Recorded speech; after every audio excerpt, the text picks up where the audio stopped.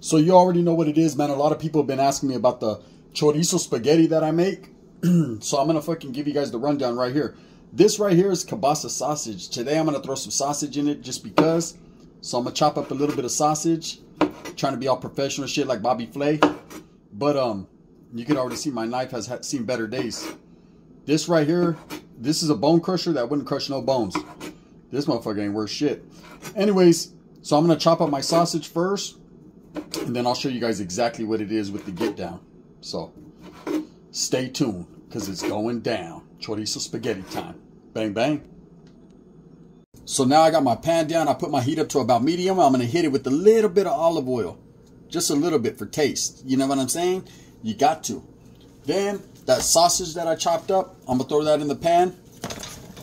And we're going to get that browned up before we hit it with the hamburger meat and then the chorizo. So I'll get back to it. I'll show you guys what it is. What's good with it, in the hood with it? Welcome back to the Collective Clips, where you already know I'm in the kitchen, so I'm definitely getting it in. So before I get into the story of the day and this chorizo spaghetti that's been requested for so long, man, so many people have asked me to make it. I already got my sausage in, as you've seen in the beginning.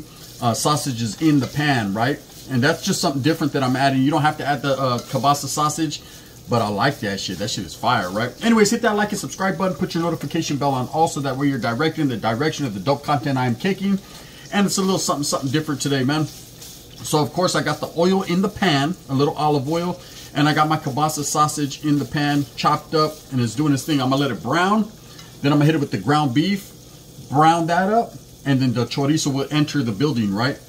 And that's what flips this particular meal, man. I've been eating this chorizo spaghetti since I was little, man. My grandmother, my father's mother, rest in peace, put me onto this.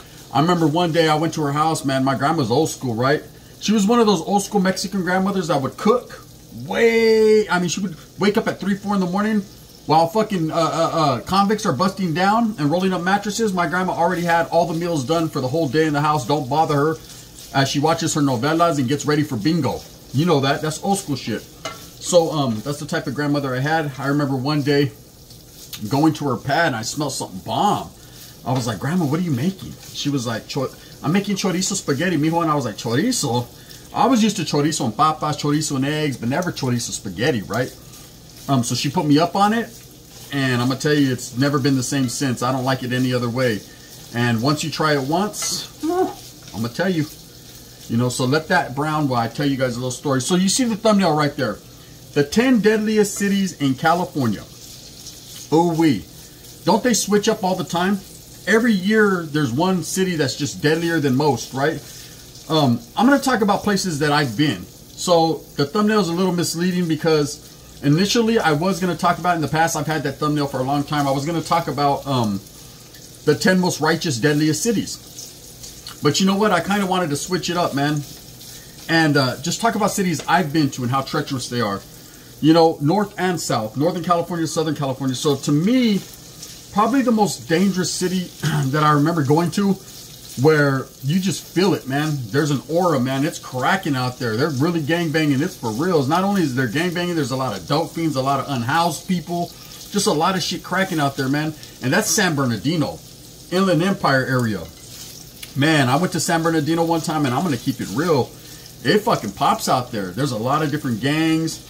There's a lot of different gente, man, that it's so far down south, you know, it's just kind of like its own thing, its own entity. I know a lot of people talk about Los and Los Angeles when they think about Southern California, and they sleep on the IE. You can't sleep on the IE. Them vatos out there are really with the activities. In San Bernardino, I remember one time we went, a couple of my primos. I have a primo from Fresno, and it's not my other primo. It's actually fucking my prima's old man, but I call him my primo.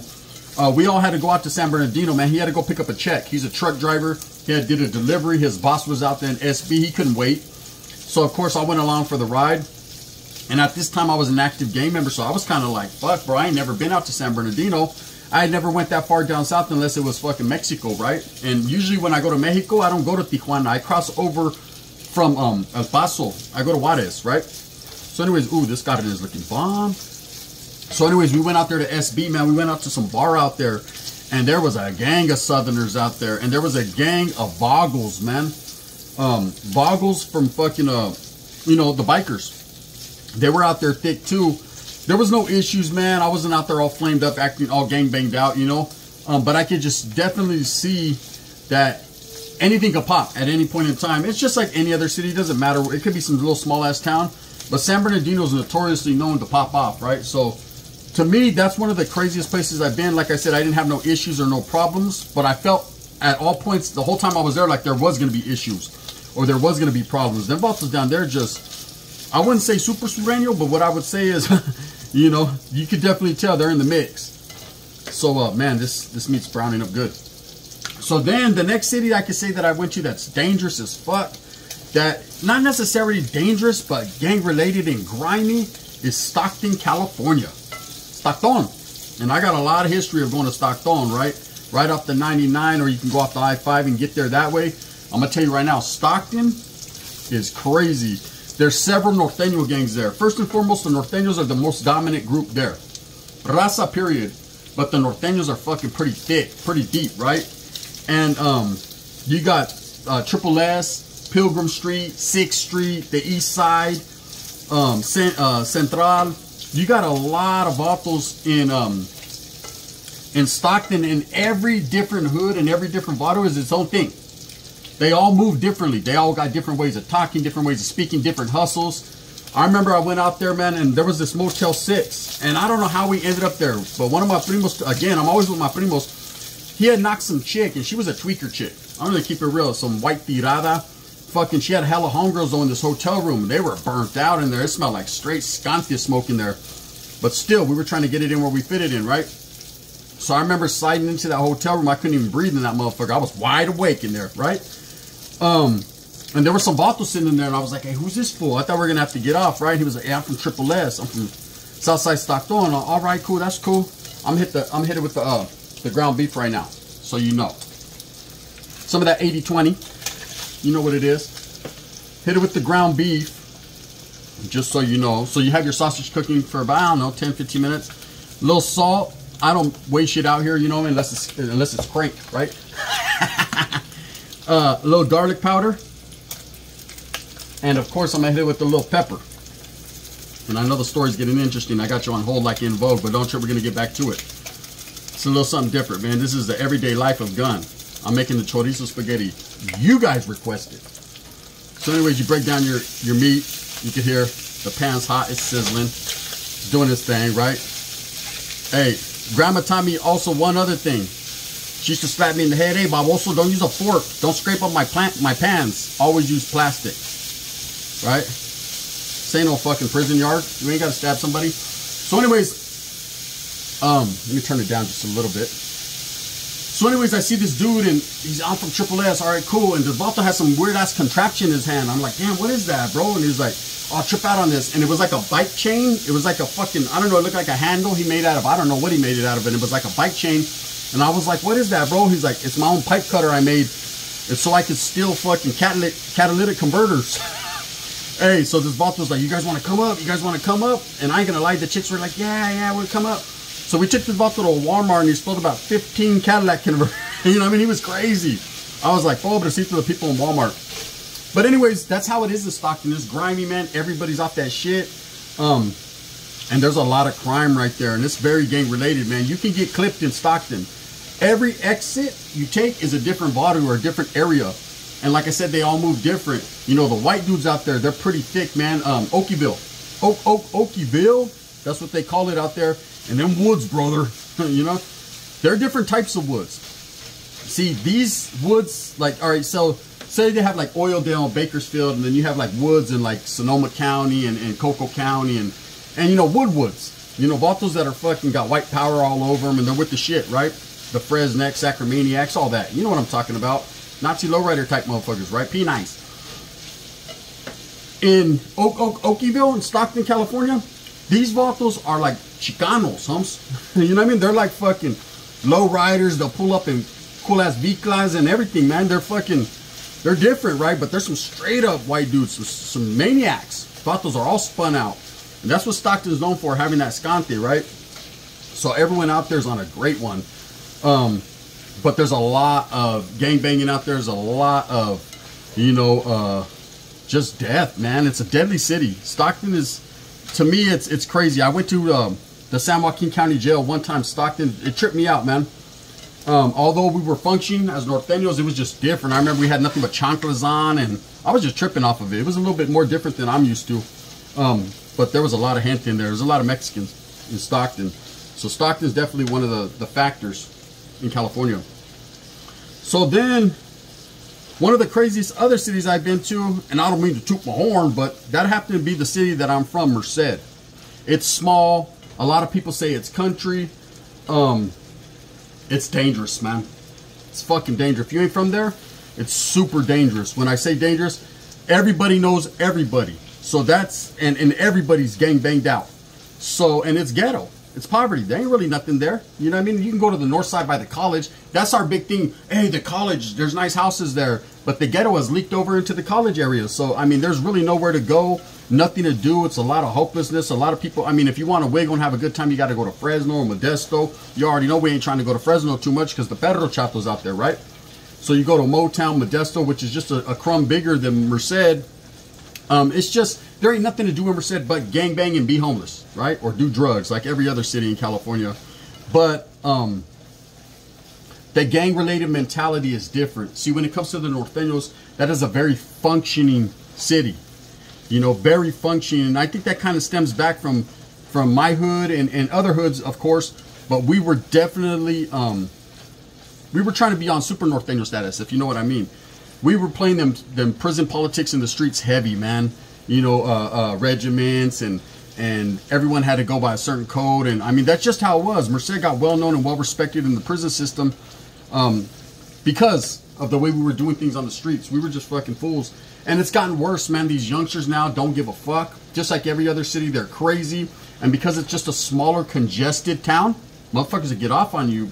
I mean, I could tell you stories for years and days, but I don't want to be implemented in nothing. But let's just say that if you're not from Merced and you don't know about it, don't go traveling or wandering down M Street or V Street or R Street or any of that type of street, right? Because motherfuckers will peel your cat backwards. Quick, fast, you know, and there's nowhere to go, man.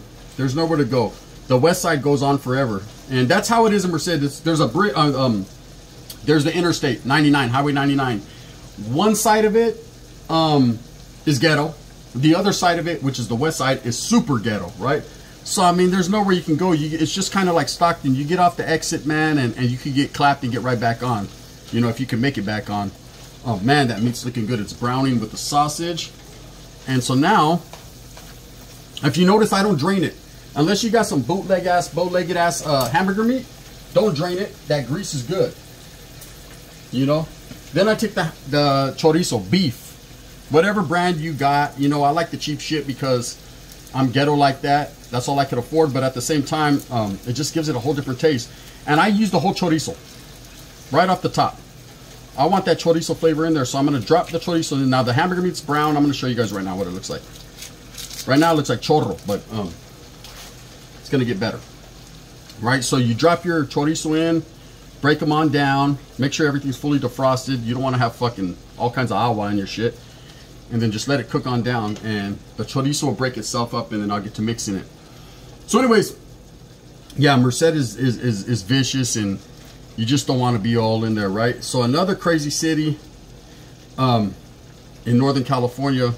You know, and there's a lot of different ones I'm not going to speak on, but Fresno. Fucking Fresno, man. And it's not because of the Perro Chatos, the Bulldogs. It's not because of the Asians. It's because that city just don't give a fuck. I'm talking about you'll pull up to on the east side especially, you'll pull up to whole complexes. There's not a window in the whole complex. They're all boards. And it's not because of Hurricane Katrina. That's just what they get. That's what they give you when they rent it out. It's fucking bad, man. You know, the area by the college is but even then, man, you know, the Bulldogs are deep there. They're barking at everyone. They're regulating in that city. They run that city. There are West Fresno Norteños. You'll see them here and there. You'll see a couple of the Southerners from Sanger, the county area, slide through. They make it dangerous because they come to beef with the dogs and they beef with everybody. Dogs don't like anybody. We all know that. Dogs are trying to beef with everybody, man. They're remaining dominant in that town, and that's just what it is. So that makes it a deadly atmosphere because in the Valle, that's the only place to really go.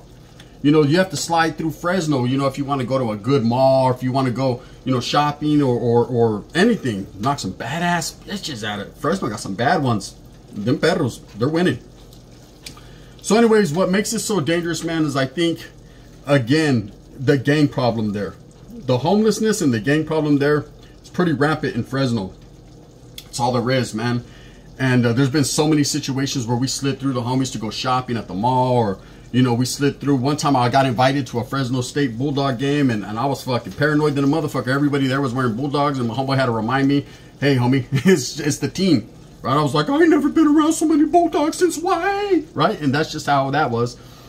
Anyways, one of the other deadliest cities that I've ever slid through where I was like, oh, hell no, I'm cool, right, is Oakland. It's just like Compton. I've been to Compton too. We're going to speak on that. Oakland, man. Look, this is how real and how ghetto Oakland really is. Truly. And no, I'm not saying it's ghetto because it's dominated by the brothers. And no, I'm not being racist or none of that. I'm keeping it fucking real. Oakland, serio as fuck. Oakland. When you're driving down the freeway, if you pull over on the freeway, there's trash all up and down the freeway. When you pull over, there's empty Newport boxes and 40 ounces and fucking Eres, which are syringes. There's fucking, I mean, just garbage everywhere. You get off them intersections, you know what it is. I'm going to tell you one time. So we're cruising up to Newark, California, by Sanjo, right? And we're sliding through Oakland, and we're coming from Modesto, in fact, and we're sliding through Oakland, and our fucking tire blew out. Boom! Right? So my fucking primo, he calls AAA, or it was my Theo, in fact. He calls AAA, and it was me, him, my grandmother, and that's who it was. We're in his whip, right? Tire blows out. Boom. So AAA's coming. And we're like, fuck, man. The guy's like, look, I can't fix the tire right here. We don't have that size tire. I'm gonna have to take it back to the shop to fix it, whatever, right? So we're like, cool, can we ride with you? He was like, I'm in a smaller vehicle, smaller cab. So he's like, only one person could go with me. So of course we're like, can you take my grandmother to Newark to my other uncle's house? That's where we're on our way to a barbecue. So of course me and my uncle, we're just gonna walk on down the street till my grandmother gets there to my Theo's, so she could fucking and ooh, this chorizo's mixing up good. I'm mixing it all up and letting it cook. So anyways, the dude takes her. So me and my Theo are walking down the freeway in Oakland. So my Theo's all thirsty. Hey, fool, let's go get some water or something, right? So we slide down, and I'm thinking, okay, this is Oakland. I don't even know exactly what part it was. I was all disorientated. I was like, look, don't talk to no one. Don't do nothing. These brothers out here will smack you. They don't give a fuck. Everyone out there's trying to hustle. Everyone thinks they're a pimp. Believe me, leave these people alone. These people. And when I say these people, not black people, I say Oakland people. Because them motherfuckers are different, right? And Mateo's like, yeah. So we're walking. He's like, I'm fucking thirsty. Yeah, I was like, there's a gas station. You know, I'll buy you a Gatorade. Put them, right? And look, I'm not disrespecting my uncle's only a year older than me, right? So we fuck around like that. So anyways, grandma was still doing her thing in her old age. Or my mom was doing it younger. Either way, somebody was winning. So now my uncle runs up to some fucking house he don't even know and just grabs the manguera, which is the water hose, and starts drinking out of it. Old school style, right? The Tookie Williams ass motherfucker comes out, big ass black dude. He's like, oh, you're just gonna drink out of my water hose without asking? My uncle's like, still drinking. Fuck that, I'm thirsty. I'm like, oh man, I'm apologizing like a motherfucker. I'm like, look here, on Paru, brother. Man, please don't smack us. He's like, nah, I ain't tripping, man. I'm cool with essays, right? Thank you. And we got away with that one. We slid off to the gas station. My Theo came and picked us up. Whatever, right? But definitely Oakland. I've been there so many times. We used to go to a club out there, man. The worst part, or the worst area I've ever been in Oakland where I could say, man, they will smack your top back is right by the Oakland Coliseum. That area right there is ghetto. I think that's where Yuckmouth is from. They'll fuck you off right there, man. Oakland is not the place you want to be on the late night tip. Because like I said, man, you roll in. I remember one time we were on our way to Sanjo and we pulled over at a gas station right there in the city or the town. And they call it town business. And we pulled over right there, man. And it was like cucarachas. 100 black dudes came out trying to wash our windows, just like the movies, right? We were trying to sling CDs. Vatos are fucking got guns. Like, hey, who's in there, right? They're trying to knock a bitch. Like, damn, what's up, girl? All that, all at the same time. I was like, man, let's just get our $5 in gas and get to pushing, for real. So that's definitely a deadly city. It's somewhere you don't want to be, man, if you're not from there, if you don't know the wiggle, because they'll cap your shit, man. Let's look at this. real quick. I'm just going to show you guys what it's looking like. Can you see that? Can you see that? That's how it should be looking. Just let it cook on down. Away. That's how you do it. So anyways, I'm going to hit you with 2 more cities, man, that I've been to and dangerous. So another city is Oxnard. Oxnard, California, right? Colonia. Them vatos from South Oxnard out there. And them vatos from Colonia. They are vicious, man. I told you guys the story before. I went out there with some chick. I was on the run, you know, I needed a place to stay. So I was trying to crash out since I had knocked her. And man, it was dangerous out there. There's that's how it is there. They got a Rio is a barrio. They got a Colonia. It's a barrio. They all wear cowboy shit. I know they were disappointed the other day when the Cowboys got smacked.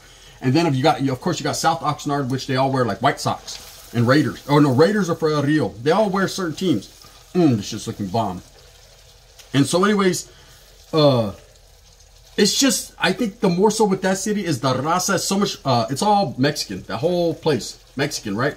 And gangbanging. It's just all about gangbanging. Ain't nothing else to do really there, but just gangbang like a motherfucker. Unless you want to slide over to Santa Bruta and go to like the beach or something, you know, go do a little tourist thing. But even then, you can get smacked in Santa Bruta, right? But Oxnard, yeah, is definitely a spot where it's just gang related, man. Every little block I went, every twist turn, every time I went to Thrifty to go get some ice cream or anything, it was just gang related. I was there for like about 2 weeks and I got on. I ended up going to Juarez with the homeboy. That's when I told the story before we went to Juarez and I ate dog tacos and shit. That was that time, right? But truth, it's just grimy there, man. You know, and there's a lot that goes on there because it's so gang related. They got gang injunctions going on in that area at all times, and it's just, there's cops everywhere and gangbanging everywhere. So it's just a city, man. I wouldn't want to be caught slipping in because, like I said, I've had issues there when I went there. And so the last city I wanted to talk about, and I'll tell you guys a little story, man. This motherfucker's crazy, right? Is, of course, Compton. Compton. Compton. It's just like Oakland, right? Compton, man. Everything you hear, everything you see from NWA on back is the truth. Okay, I think the only thing that threw me off base where I was like, what? Was the fucking, the raza. There's so many Mexicanos there. I was thinking it's all Africano. You know, since fucking NWA, I always thought Compton was just like a black town. Little did I know the history of it, that it actually was a white town. It was all white people back in the days. It was actually like a nice rich town, and then it flipped, you know, after the Watts riots and all that shit. And a lot of brothers started to move in, and then, of course, the raza started to come in and be deep. And I think the raza might be the majority now in Compton. Correct me if I'm wrong. But I got Primo that lives out there, man. And I'm not going to tell you what barrio he's from because he still functions just like my Primo's from Wilmas. But this vato, yeah, they're with the shits out there, bro. That shit is like fucking boys in the hood, right? They're all out there on the blocks, fucking gangbanging. And every street is a hood. So you have to really watch it because it's real life. You know, you hear about all this stuff like all the Southerners, the Southsiders, man, they bang against a barrio across the street. Literally, fucking across the street. There's certain stores that are neutral, and there's certain stores you can go to, and the others. It's fucking crazy in Compton. I was there for 3 days, and the Ghetto Bird was there every night, and someone got smoked the first night I got there. So that was my introduction to Compton. So when I'm gonna tell you one of the deadliest cities, it might not make the news like it used to back in the 80s and the early 90s. Compton still wiggles, right? Anyways, with that being said, man, I'm gonna give you one more look at how the carne is looking right now. Look at that. Look at that. You see that? Chorizo spaghetti. The chorizo's cooking in there. And I'll show you guys the finished product. Anyways, with that being said, man, you know, just a little talking and a little walking. You know what it is, man. The chorizo spaghetti, it's the get down, man. 10 deadliest cities on the thumbnail, but I think I spoke on 4 or 5. And that's just truth. Truth be told, man, if you ain't from California, it doesn't matter what town you go to. You'll probably get shot in any one of them if you act stupid. That being said, move smooth with a purpose. Get everything that you want coming. And remember, at the end of the day, it's all about the strive, the struggle, the struggle, the strive. I'm going to put my pasta on right now with the water. Oh, before I go, because I told you I was going to. So once you got that cooked and your fucking chorizo is done or cooked down, you can use whatever kind of spaghetti sauce you use. I use Prego meat because I'm broke.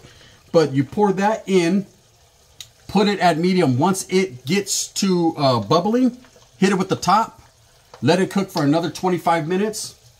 Done. Put your fucking, you already know how to make noodles. I'm not going to teach you guys how to make noodles. If you don't know how to make noodles right now, then you ain't, one, ain't never been locked up. Two, you're not Mexican. Three, I don't know what the fuck to tell you, right? So, you make your noodles, your pasta. You pour this over the pasta. Voila. The best spaghetti you'll ever eat in your life. I put my motherfucking finger on it. Bang, bang. This is the gun. And there's the final product right there. Chorizo spaghetti. Got me some garlic bread on the side. Let's get a close up. That right there is the best spaghetti you'll ever eat. Facts. Bang, bang. Gotta try it.